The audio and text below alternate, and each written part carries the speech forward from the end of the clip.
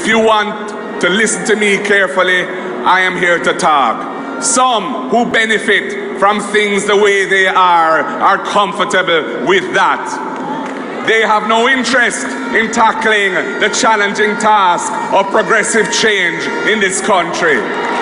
That is why they support the status quo, things staying the same. They are all right with that.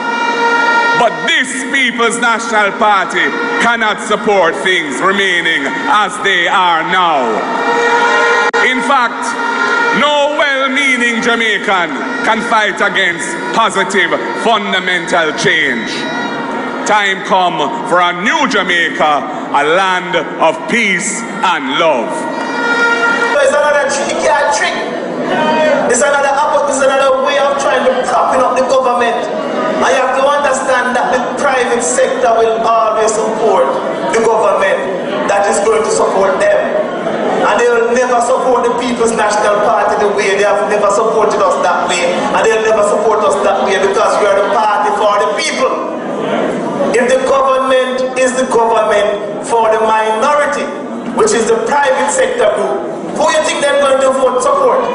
Who you think their policies are going to be geared towards? Certainly not you, the people who support us. And so a friend of mine once said that the only person who's a Labourite, a black person who's a Labourite, must be a confused PNP.